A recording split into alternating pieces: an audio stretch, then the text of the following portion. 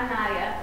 As a cell biologist, I spend a lot of time thinking about all of the millions of things that are going on inside each of the millions of cells that make up our bodies. And I find it truly amazing that all of these things are occurring at the same time, but in such a carefully orchestrated manner, which allows us to exist. I study one molecule and its role in one of these millions of functions. So you may think, how significant can that be, really? I mean, can removing one violin from a million-piece orchestra really have an effect? But actually, it can change the song completely. I have found that mice, which are missing this molecule in the cells of their liver or heart, become very sick and can barely survive about 8 weeks, which is almost 8% of their normal lifespan. In addition, normal cells will appear smooth under the microscope, but cells which are missing this molecule appear to be filled with large bubbles.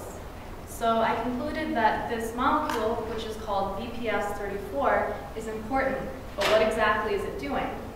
To answer this question, we need to understand a little bit about what the daily life of a cell is like.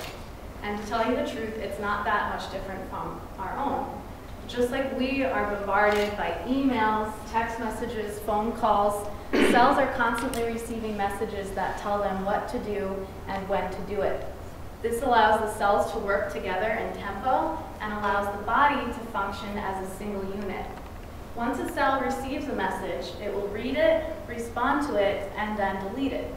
If a cell didn't delete an old message, it might reread it and respond at an inappropriate time, which could have a dramatic effect on that delicate tempo.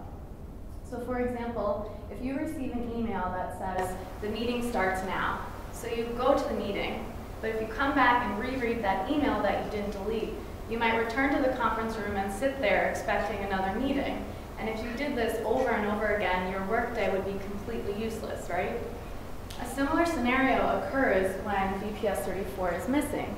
Old messages cannot be deleted, so instead they pile up like an overflowing inbox. These messages will accumulate in the folders that hold them, causing the folders to swell and making the cells appear to be filled with bubbles. As a result, the cells are completely thrown off beat and they can't complete their normal work. So this helps explain why the mice, which were missing VPS34 in the cells of their liver or hearts, couldn't survive. Most importantly, though, this work has taught me to appreciate all of the instruments which are necessary to create the beautiful symphonies of life. Thank you.